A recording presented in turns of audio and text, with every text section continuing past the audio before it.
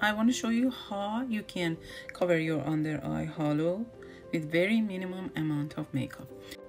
Make sure all your skin, you have your skin prep on, you have your eye cream on. Most of the time I'm using my eye cream. My eye cream is Clinique.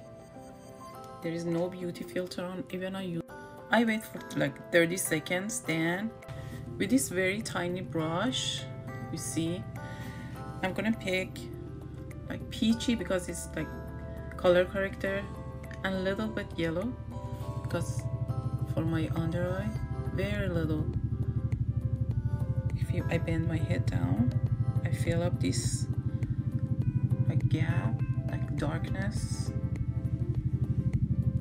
Then I'm gonna start blending it with my finger because it's melting it down better. I use that around my discoloration for around my mouth too. Then I'm gonna start doing my foundation. Actually, I don't put it around my eyes. After that, I'm gonna use the concealer. I'll be back. I just applied a little bit the Neutrogena BB cream. I didn't want full coverage foundation. Then I'm gonna go a little bit, just a little, with my concealer. Is NARS, and I'm gonna put the number underneath it. I'm gonna go on hollow again. I don't have any beauty filter on because I want to show you how I cover this, and I go around my mouth. I wait for 30 seconds to 1 minute. I just want to show you, it's a little bit, it's not much, and I'm gonna start to melting it down with the sponge or whatever you want. Brush. See, already it's working.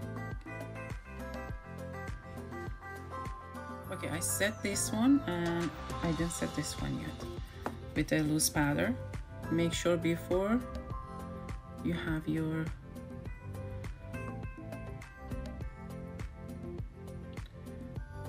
concealer melt down.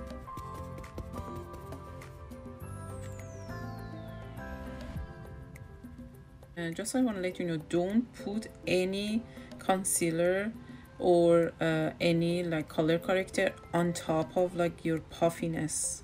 If you want to use little bit makeup, if you want to like cover full coverage, that's okay, but if you want to use little bit makeup, don't do it. Okay, this is the final look. Love you all.